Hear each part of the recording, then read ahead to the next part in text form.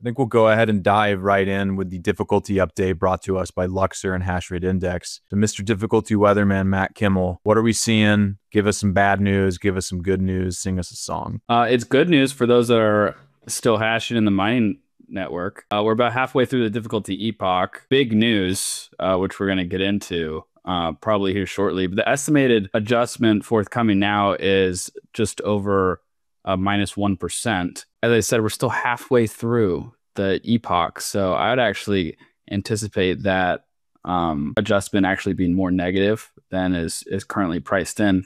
And boy, do we need it. Hash price is still squarely under $40 per petahash second per day. Our friends at Luxor have us at 37 at the time of recording.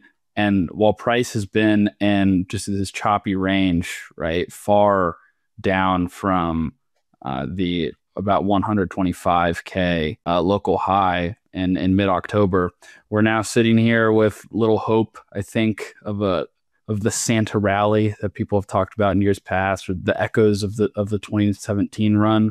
The sentiment is quite bearish. You know, Bitcoin's technical indicators, or like the RSIs, is super low.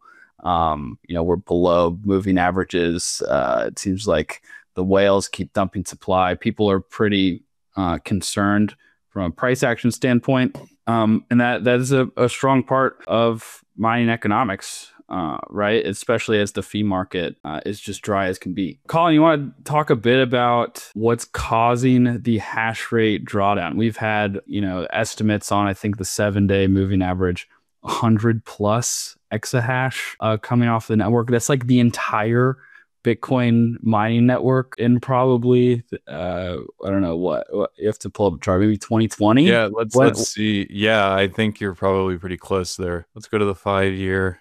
Yeah. So 5-year, if you go back to January, if you go back to 2020, 135 exahashes. So that's December. At some point in 2020, we were there. And one note before I do jump into that news topic, if we do get a downward difficulty adjustment this epoch, which does seem likely, it'll be the first time we've had 4 in a row since the China mining ban